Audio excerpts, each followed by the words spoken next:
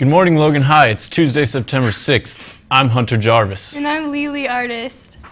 There will be an open meeting for anyone interested in the FBLA on Wednesday, September 7th at 2:50 p.m. in Miss Hatch's room.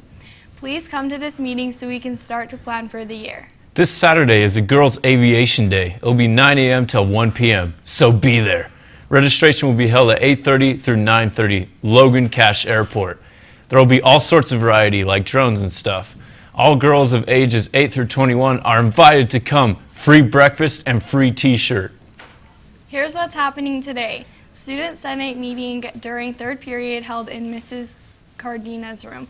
Girls soccer at Bear River, girls volleyball versus Stanberry at home, and girls tennis at Ridgeline. Here's a recap of previous announcements. Remember to follow the LHS administration on Facebook and Instagram. The Green Power is underway. Come visit the Grist Center for more information. We are looking for more members to help us build our Green Power. Driver's Ed signups are going on now. The class will be held in September. The cost is $150. Pay in the main office and then sign up in the counseling center. The lunch menu for today is lasagna, pizza, crispy chicken salad, hamburger, ham sandwich. Thanks for watching the news.